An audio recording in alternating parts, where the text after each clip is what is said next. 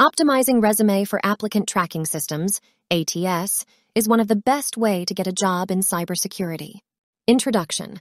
Optimize your resume for Applicant Tracking Systems, ATS, to increase the chances of passing the initial screening. ATS software scans resumes for keywords and specific formatting. Tip 1. Use relevant keywords. Tailor your resume with keywords from the job description to ensure alignment and increase the likelihood of being selected by the ATS. Tip 2. Avoid excessive formatting.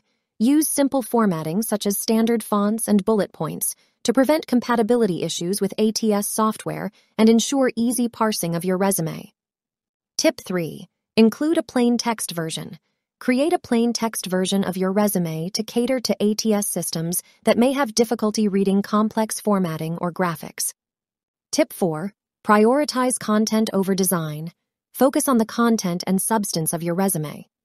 While design is important, make sure the information is clear and well-structured for ATS scanning. Tip 5.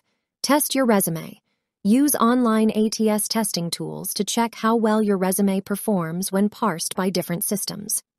Make necessary adjustments to improve compatibility. Recap and final tips.